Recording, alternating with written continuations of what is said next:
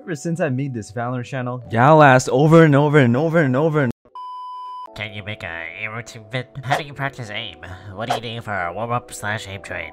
if y'all would just read my replies in the comments, you know it's nothing in particular. I literally just load up Valorant, queue competitive, and lose. Literally. But that does have me wondering, is aim training even worth it? So for 7 days, I'm going to be doing the Miyagi Method, which is, with the shirt, you're going to do 30 bots in easy mode, 30 bots in medium mode, then with the Guardian, you're going to go for headshots on strafing bots, and after that, you're going to load a deathmatch. With the Guardian, you're going to track players head while having movement, but do not shoot. Then after a couple of deaths, you shoot. Yeah. I'll be using my abused main account that's currently down over 200 RR due to throwing for the clips. So hopefully the aim training wakes up a demon in me and I hyper carry and get my RR back. But do remember, this is an aim training video, so we're primarily focused on any changes in our aim/gunfights. So I finished doing the Miyagi warm-up. I felt confident. I thought it was going to be a good day, and I was wrong. And I forgot to buy. Oh my god. U-Haul. Double up.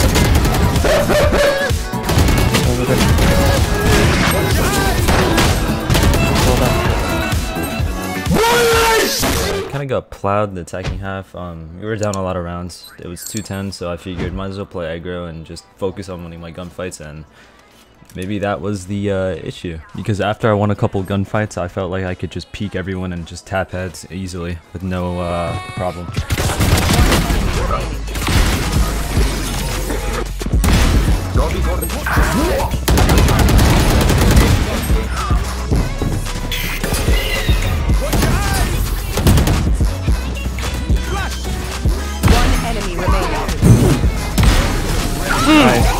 So in the end, we lost because some easy trades were not traded. Yo. Stop crouch spraying, you dumb bitch. But that's fine because we're only worried about our performance, hence this video. So we hit it with the insta-kill because my aim is starting to feel really nice.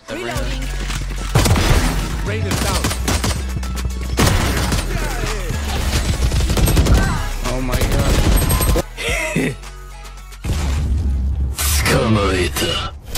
Wow, backside.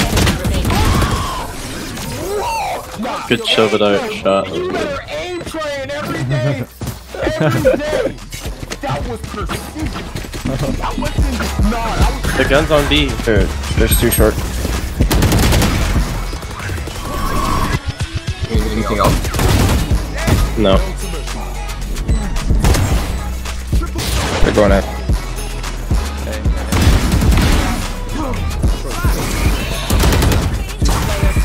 Okay.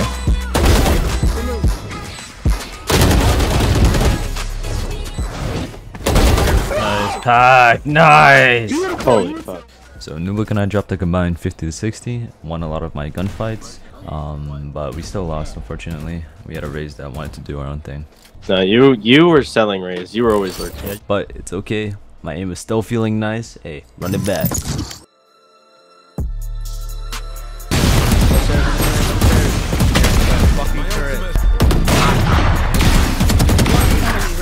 Man.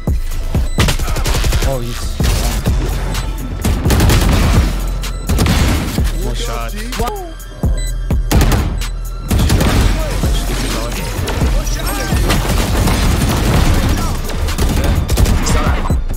Flashing.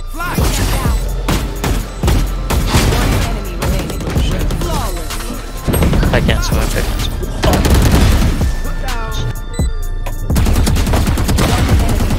Easy mode. On the box.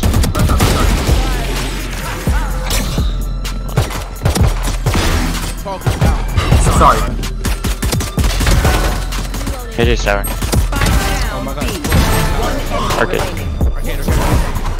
Last player standing. Oh. We still lost though, but at least I dumpstered on everyone.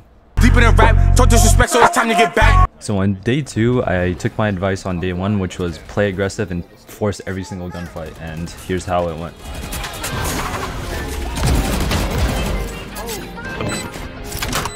On go.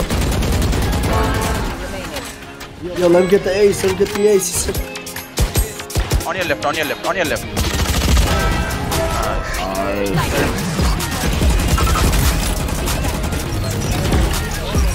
One side, one side.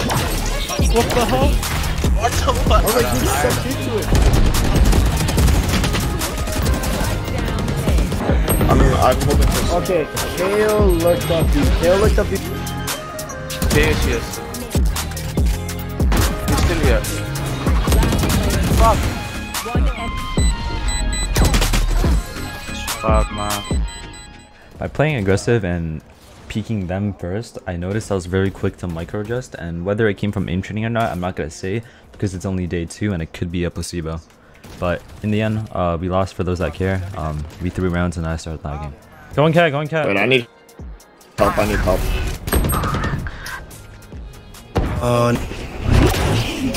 Yo, I'm lagging. I'm not playing confident. When I'm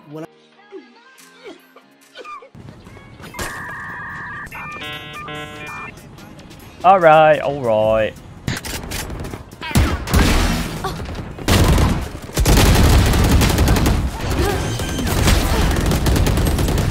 Bro, the race on me.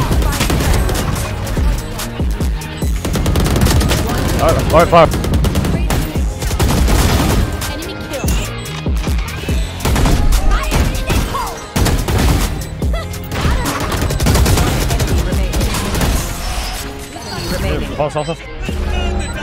Ultimate ready.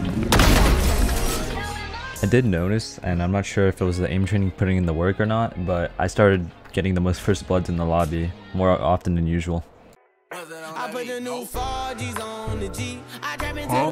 So on day 3, I kind of started to question how I did so good on day 1 and 2, whether it was a placebo or not, because on day 3 I lost a lot of my gunfights. Both games were just really bad. How did that concussor? Yeah. Game 2, fracture. We had a KJ that tilted round 1. She left for a little bit, went AFK, came back, and just was racist for no reason. But I'm not going to show that, so yeah. Alright, we lost. G, back call.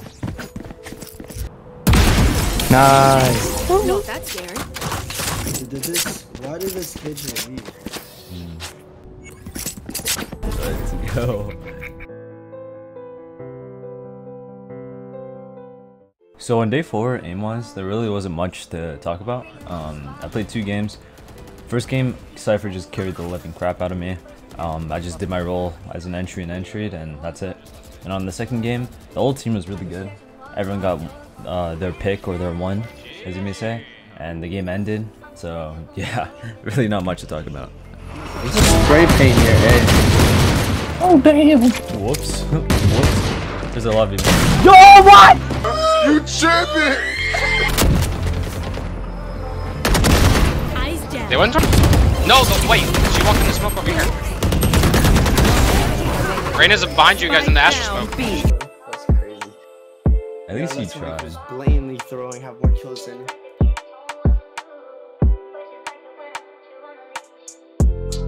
So on day 5, I've yet to notice any changes in gunfights I take, my aim, or really anything that I can notice that the aim training had an impact on. Some people may say it's working seeing me win a lot of gunfights, but you gotta take into consideration I've hit deep more multiple times already, so it's kinda hard to tell whether it's my experience putting in the work or the aim training itself. Regardless though, I played 3 games, won all 3 fortunately, and again, I really didn't notice anything. I kinda just won my gunfights and it was just like whatever.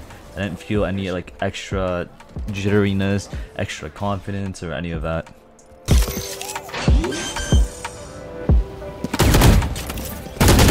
Enemy remaining. GG, he won. I mean, you won. Just paranoid. Whoa.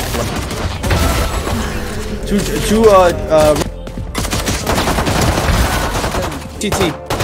One enemy remaining. That's on rope.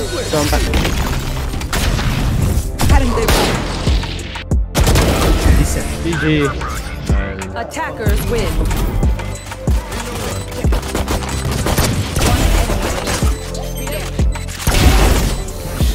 Default. Frenzy. One enemy remaining. I'm getting that shot. Still 2 hits.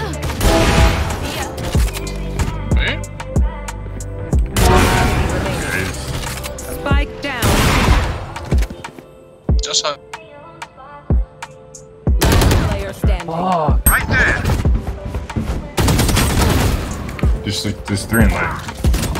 70. B-link. Spike down B. One enemy remaining. Try harder.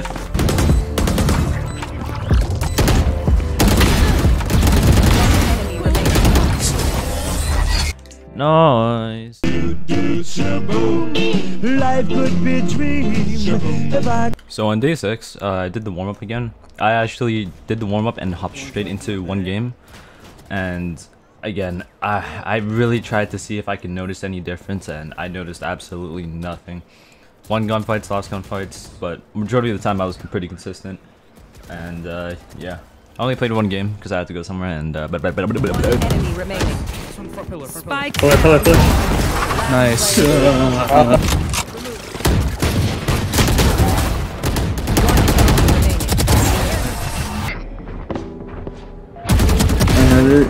We're playing for long. Shady on jet. There's a couple more flanking. Both of them flanking.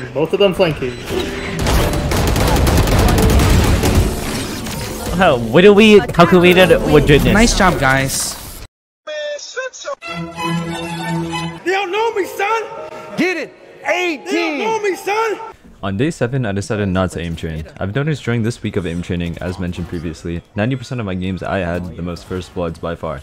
I've either match MVP'd or team MVP'd 60 to 80% of the games, and other statistics that I'm too lazy to pay attention to. Some will say the aim training is working, but to combat that, I'm going to go in with my usual no warm-up straight into ranked mentality and see if I can still perform as good, and here's how it went. Damn, sprayed me out, window. Enemy remaining.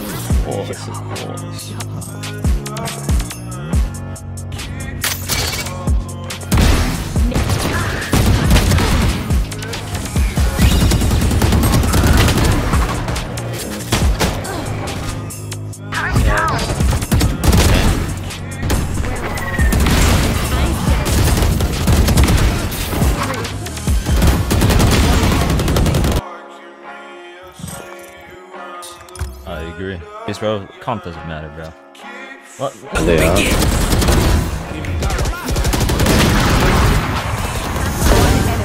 That's long. Long done? 2 CT. One more. Can't lie. Suffered. Don't go.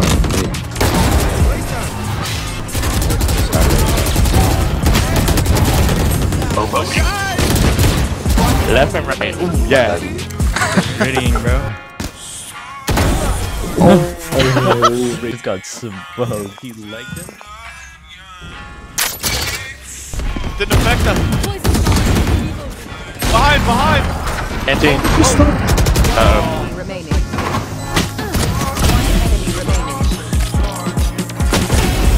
Oh. Yes!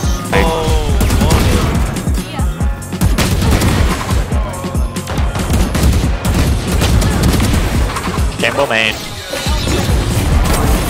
Do not let him aim. Young man, kill you.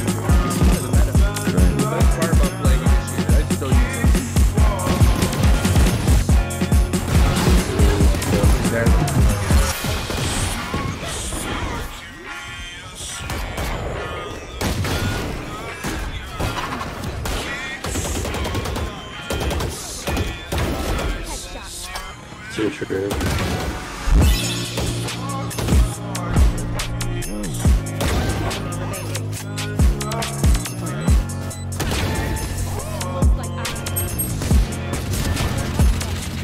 Chamber 1-shot body. Large 55. Crown dead. Nice. One heaven. See link, go inside. Nice. I have to play 4 games now. So the big question, does aim training work? For me, no. Others, possibly yes, but it's a different experience for everyone. Whether you use aim labs, Kovacs, in-game training, everyone is going to experience and be affected differently. It was difficult deciphering whether it was the effect of aim training or not, as when I was aiming on the last day I had no issue and had the same consistent performance as when I did aim train. As I mentioned before, it's different for everyone, and for me, I believe the aim training did not work in terms of improving my aim. My reason for this is the fact that I was able to hit a lot of good shots, if not better shots, when not aim training. Holy fuck.